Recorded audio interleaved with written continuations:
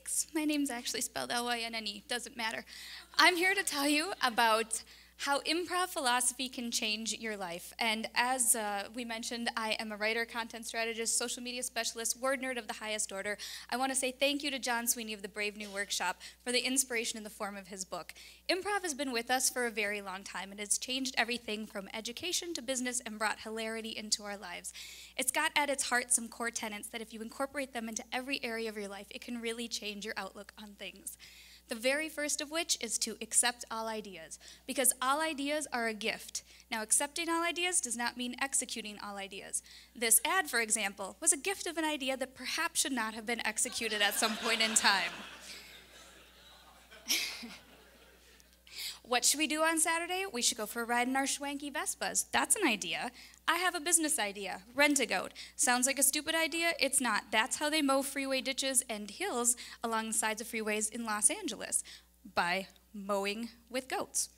Defer judgment. Don't let your first thought be, well, that is a dumb idea. Remove your ego and don't edit yourself. That said, it probably is a really dumb idea to give a baby a razor and let him shave with it. So PSA, maybe don't do that. So you're in a meeting with your company's intern has something to say during the meeting, your boss is in that meeting. Remove egos. No one person is more important than another person, and don't self-edit. You never know where the next great idea is going to come from. Could come from the intern, could come from the boss, could come from the janitor. Share focus and accept all styles. Put the success of the outcome over your need for the spotlight, says the person standing in front of you in the spotlight. Allow others to communicate in the way or ways they're most comfortable, and try to do so yourself. Figure out how you communicate best with your significant other. It may be a face-to-face conversation where it's a heart-to-heart and you just spill everything. They may need to absorb that and get back to you later in an email that they've put a lot of thought into. You need to make it work between the two of you and figure out how you communicate best to make it a success. Declare who you are, what you do, and your point of view loudly, quickly, and clearly. You don't actually have to shout. But if you do so, that it allows you to speak, act, and live with clarity and purpose. It makes everything easier on you and everything easier on the person you're interacting with. If you agree with something, speak up. You may validate somebody who agrees with you. If you disagree with something, speak up. Otherwise, you're going to end up saying or doing something that you hate.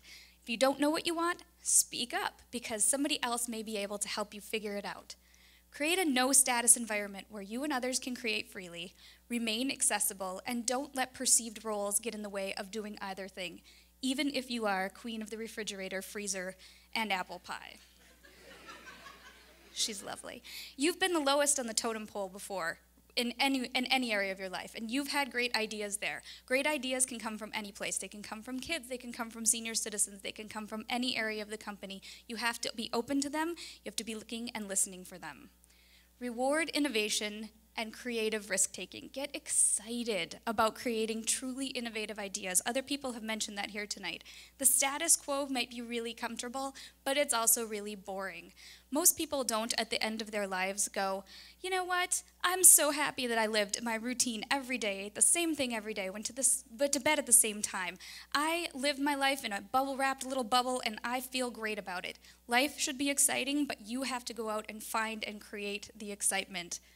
Say yes first. Say yes to an idea, and that allows you to build on it and reach its full potential, like Wonder Sauna hot pants. The short variety, the long variety clearly did not cut it here.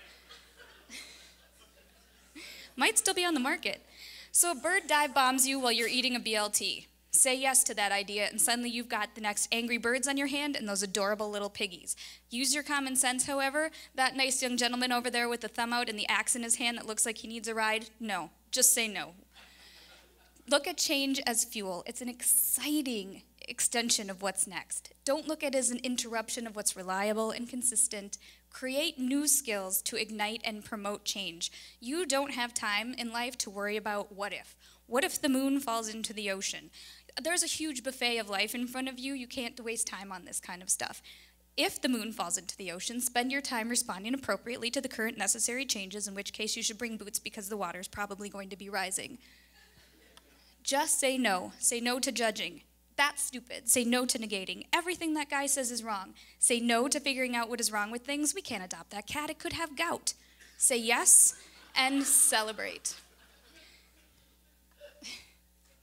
I say yes to hearing your ideas and connecting with you all, hopefully after the show. Feel free to reach out anytime and ask me more about how improv philosophy has changed my life. I really appreciate you listening, and thank you to you all.